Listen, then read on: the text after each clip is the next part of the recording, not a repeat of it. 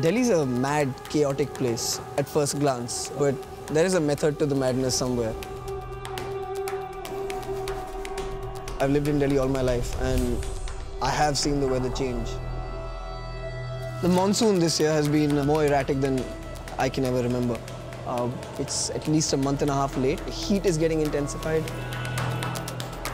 We've had, I think, highest temperature in the last 50 years, it was about 45 degrees.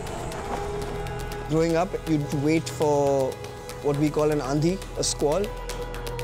It was short, it was intense, but it used to come nearly every evening, sometime in the beginning of the summer.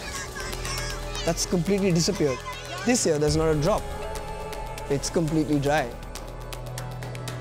Climate change is something that affects everyone. It has no boundaries, it's across the spectrum. It gets hotter for everyone, doesn't it?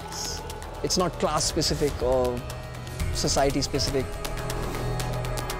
Some estimates say 2017 Delhi, 15 million people are going to be without water. It's quite scary living in Delhi and knowing that.